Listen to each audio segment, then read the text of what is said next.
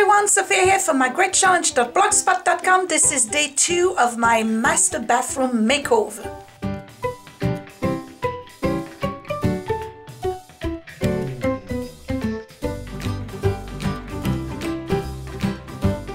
Okay, so just a quick recap. We are in the master bathroom. I'm doing a big makeover. Nothing related to construction. I'm not ripping walls, anything like this. I'm just basically sprucing up this bathroom, recaulking, retiling, repainting, and redecorating, I guess. So let's just look at what I did last week. So if you remember, this is my crusty bathtub, and what I did last week was basically remove all of the water deposit that was here, and I recaulked this whole area here and the corner right there. Now, a lot of you have wondered how come I just don't remove this altogether, and the answer is I can't. Not because I don't know how to do it, but because it would just not be practical.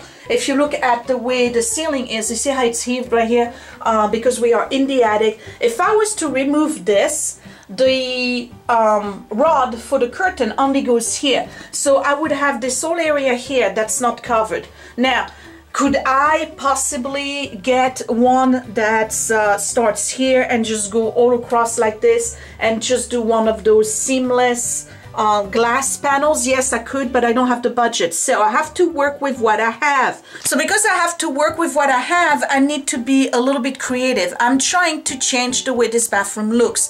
Refer down below to the before tour so you can get an idea of what it looks like. I don't want to bore you with this again if you've been following since the beginning, but you know what my plan is with this. Originally, I told you I was going to paint it oh, and by the way, it's antique bronze. That's the color I was looking for. I was gonna paint it antique bronze, and you can do that, by the way. You can paint the frame for your shower doors if you have the old one like I do. And then I realized that it was probably gonna make it even more prominent, so I've changed my mind and it's going to be white. Everything's gonna be bright white in here. So that's the plan, but that's not happening today. For this video, I have 2 things I want to do. Number 1, I finally received the new toilet seat for the toilet, so that's gonna get replaced. I've never replaced a toilet seat before. I'm going to assume it's super easy. It's just a matter of unscrewing and rescrewing back on. And then the other thing I want to do in this video is remove along the side. Remember I did that last time, so I'm going to remove the old caulk here. That's the transparent silicone. It's all yellow and nasty, so I'm going to remove all of this, and I'm going to redo the caulking here. That's it for this video. All right, so here's the toilet. You've seen it before, and the issue, if you don't remember, is that this is a very old toilet, probably from the 60s. And the problem here is that the shape that you see here, which is squared off, is no longer in production. They don't make those toilets anymore. So it's super hard to find a proper seat for it. It took me 3 years, but I finally got it. I went online, I went on Amazon, and I got this one right here, which I received about 4 days ago. It was actually pretty fast. And this is what they refer to as a odd shape toilet seat. So if you are looking for a toilet seat to replace your old one, this is it. Now I've placed it like this, and obviously they fit. So this is what I'm going to do right now. I'm going to go ahead and see how I can replace it. And for those of you who don't remember or are new to this video, if you don't know why I plan on replacing it, well, 1, these are broken. Right? This is the original toilet that came in the house, and then the underside, it's not grossed out. I cleaned it. This is whole paint that's been peeling off the whatever you call it. I think it's a composite wood of sorts. So this is just really, really gross. And again, this is the one that came with the house, and I could not find a replacement. So now that I finally got one, this is what I'm going to do right now. Okay, so let me see. I think that what happens here is that you gotta go all the way under here. You see this? And you gotta turn this thing and unscrew it, I guess. And there's another one on the other side right here. So it took me a while to figure this out, but basically it's not this you remove. It's this right here. You see the little cap thing here. So now it's all gross inside. There's nothing I can do about it. And then here's the other one. So yeah, that's basically what you got to do. So I got to unscrew these right here. Hopefully that will work. Now I know this one I unlocked it at the bottom already, so that should be happening fairly fast. So for the ladies out there who are trying to figure out how to do this and you don't have anybody to help you out, because that's really all I'm doing with my channel, you know that I try to do everything on my own, only because I need to learn, and that's the kind of stuff that I like to do. In order to remove this thing, you see that little lock right here, you hold this, at the same time you unscrew from the top, so you use both hands. So I got to take the camera out of the way and do this. So basically, yeah, again, you hold that little lock here at the bottom and you unscrew it, so it gives you the leverage you need to pull the whole screw out of the toilet bowl and be able to remove the entire seat. See, I'm holding the screw, I'm unscrewing it, and I'm holding it at the bottom so I can pull the entire screw out. It's not hard to do, it's just a matter of figuring it out. Okay, so here we go. Here's the first one right here. You gotta hold that thing and unscrew at the same time.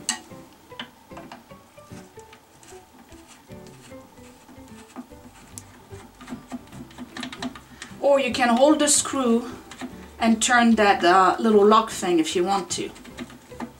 If it's easier for you, you can do that too, which is what I'm doing. Both techniques work the same. Ultimately, what you want is get the screw out. So see, I'm turning the other one in the opposite direction while holding the main screw with my screwdriver. So here's the part that I just removed, and here's the screw. So now I can remove my toilet seat. Who would have thought it would be so exciting to have a new toilet seat? So now I'm using the what is this? Mildew, mold and mildew bleach shine thing from Lysol. I'm just gonna let it sit a little bit. I want to remove every residue and, you know, deposit that I have in there, because I really want a clean surface. And this toilet is still in good condition. That's one of the reasons why I was really trying to save it by finding a new seat. It's scratched a little bit at the bottom, but otherwise it flushed beautifully. So maybe one of the things that I want to do in the future is buy another one of those seats and leave it in the garage, so that way, you know, 15 or 20 years from now I need to replace the seat again, then I have one, because I got lucky this time around.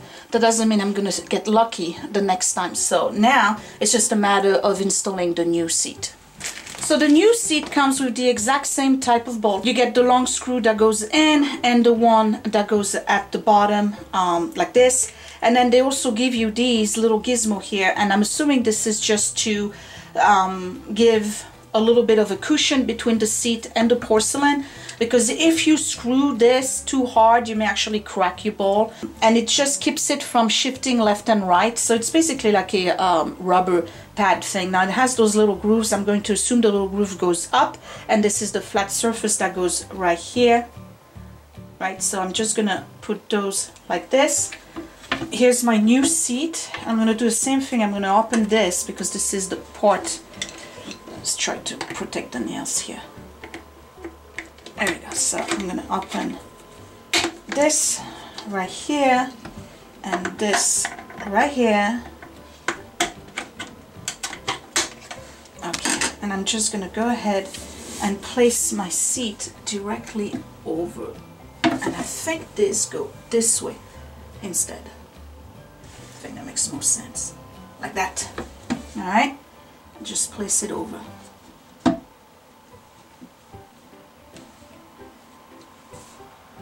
Okay, yep, perfect. All right, let me put the screws back in.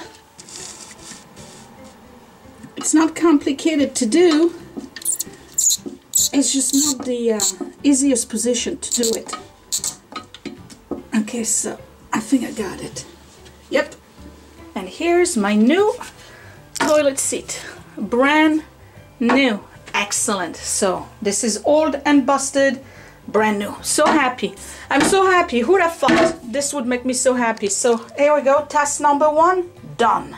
So now I'm ready to move on to task number 2, which is to remove the old silicone here, which I'm assuming is the original one. It is all yellowed. You can see that. I'm going to remove it with this little gizmo here. Basically what it does is that, you know, you press on it and you just push up and the stuff just comes out, technically, yeah, right here. Hold on, see that?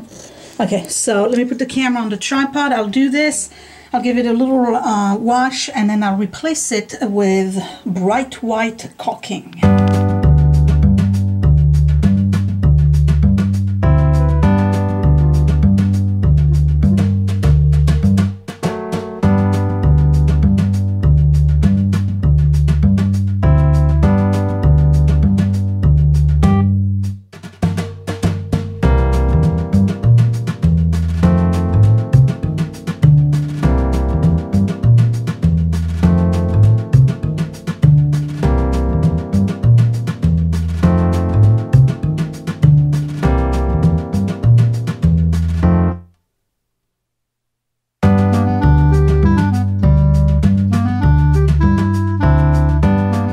So there's another part of the tool, see, that's the one side, and then there's this one right here, which you can use to just go ahead and pick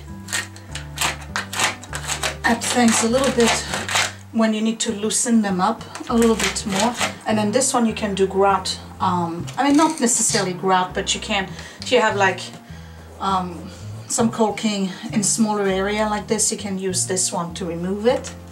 And I gotta tell you, this is really hard because it's been there for a long time, and while I'm able to remove the one that's on the aluminum, I'm having a hard time with the part that's on the ceramic tiles right there.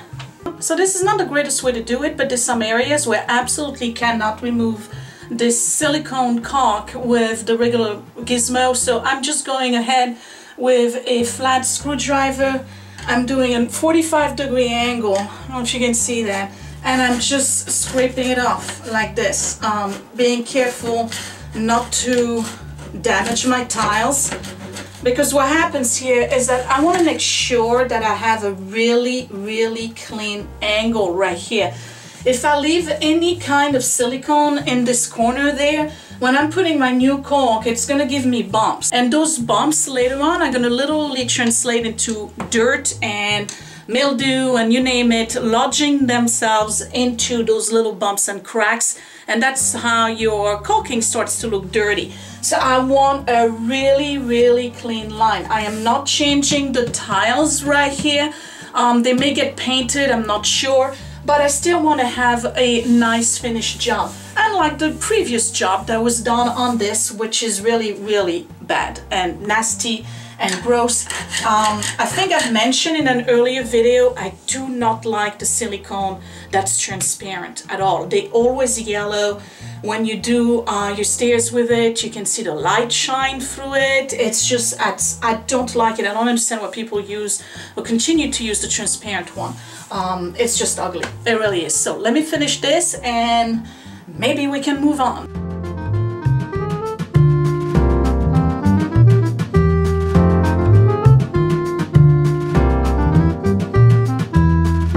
So that's done. I removed all of it, and just to let you know, when you think you're done, just go back at it, because I can guarantee you you're gonna find some more. There's the best way to find out is just to put your fingers like this and pass them alongside of your edges, and if you feel bumps, basically it's old caulk you weren't able to remove, so you go back and remove it. Now I went with that little thing here and I really went deep into the groove. Sometimes it doesn't necessarily work the best, so what I did was go directly with the flat part of my screwdriver, and I removed all of the caulk that was inside those grooves right here, because what I want is fill it with the new caulking. So I'm just going to wash it a little bit. Again, this is getting painted the same color than this, so I don't care about the little, you know, marks that I made on the side, but you know, even if I didn't paint it, it's still good enough for me. It's better than what it was. So for the caulking, I'm going to use the gun, and I have this thing here that's a silicone 100% white. I prefer white, right? Cured sealant, is mold and mildew resistant, watertight, won't shrink or crack, dirt cleans off easily, blah, blah, blah, lifetime guarantee. So lifetime guarantee, maybe I won't have to ever do that again. So again, I'm gonna just go ahead and caulk all of this, and then next week I'll paint this. All right, I'll paint the whole bathroom probably towards the end, but this is gonna get painted, so I want to make sure that I have a nice line right here that's clean, bump free, and yeah, that's about it. So let me get my stuff ready, and we're going to caulk the edges of my glass panel.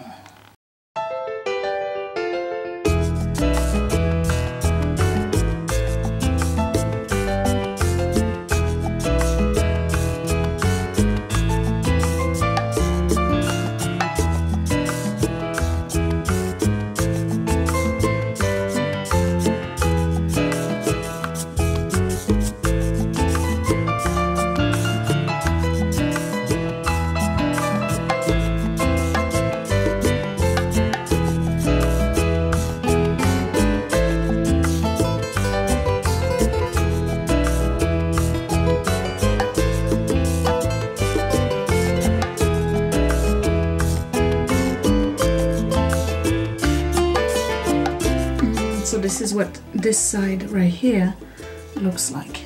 It's much, much, much better. So now I gotta do the part here on the top. So I gotta do the corner right here and then move all the way up to the next corner.